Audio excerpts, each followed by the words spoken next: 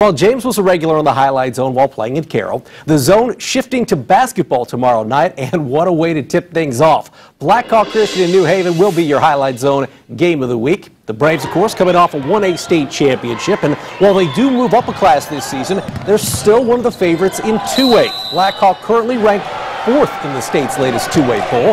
Mark Davidson's team scoring 105 points in their season opener. That was at Northside on Tuesday. Meanwhile, New Haven is 2-0 with a couple of quality wins. So far, the Bulldogs beating Woodland and Northrop, both by double digits. We're just taking it one day at a time. Coach says it's a series of 200 sprints. You just got to get a little bit better each day, make it a little bit farther along, and just keep going. They're really fast and they're really athletic.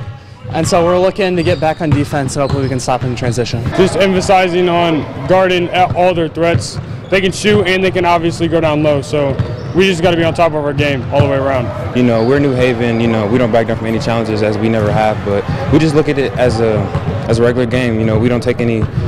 We don't back down from any opponents or anything like that. We're going to be live from Armstrong Arena tomorrow at 6 to preview the game. Then tune in at 11 for Fort Wayne's favorite sports show.